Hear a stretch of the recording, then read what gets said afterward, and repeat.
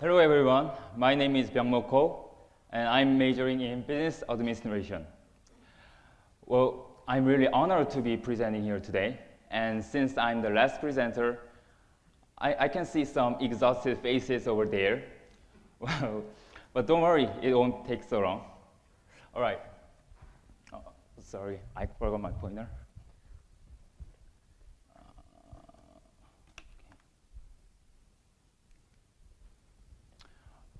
All right, my topic is about the negative effect of globalism in cultural aspect.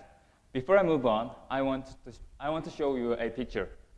Where do you think this place is? Well, surprisingly, this is a small town in the Himalayas. Don't you think it is shocking? Well, I did. But yes, there are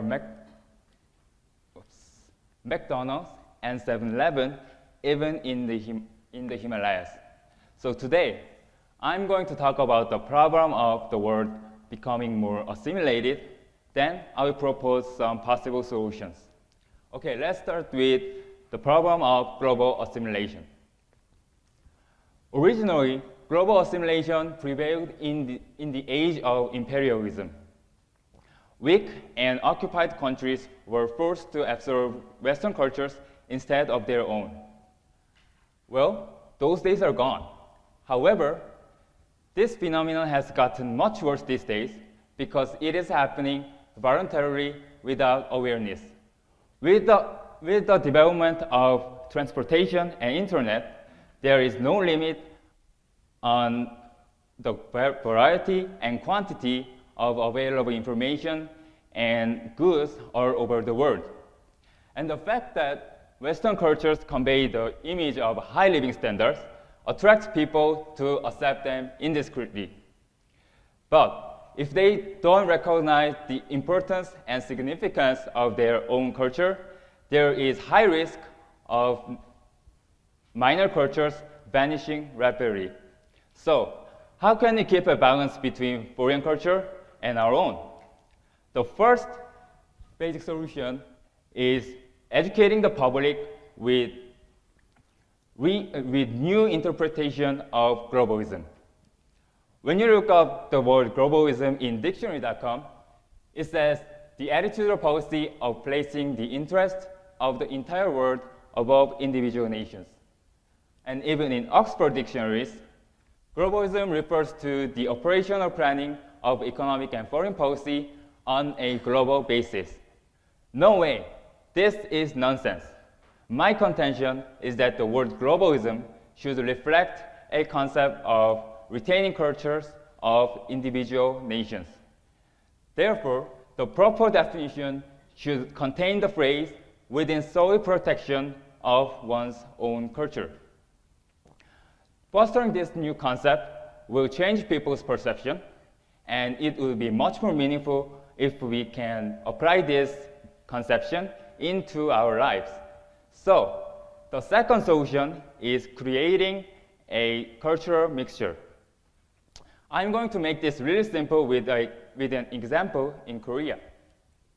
Do you know Bongus 밥버거? Which is in English, Bongus rice burger. This looks like a hamburger, but it is made with rice, kimchi, and other Korean ingredients. Well, it is really cheap, large in quantity, and together with 컵라면, the harmony is just amazing. You have to try this. Well, what makes this rice burger really perfect is that it is a great example of mixing American culture and Korean culture together. And it adapted the concept of hamburger to our own method, which is different from assimilation. In this way, we can, even though there are Western cultures pouring into our society, there is great possibility of coexistence between diverse cultures. To sum up, through the process of globalism,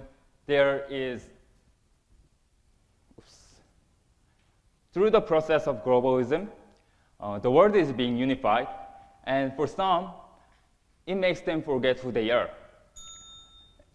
And to get rid of this negative effect, changing the perception of globalism and retaining individual cultures are needed.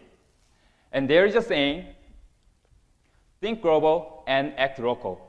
It was originally used as a phrase to encourage people to consider the health of our planet and take action in their communities. However, I think this phrase can be applied to our today's topic as well. With the combination of global and local, there is a higher chance of diverse cultures surviving. So once again, think global and act local. Thank you.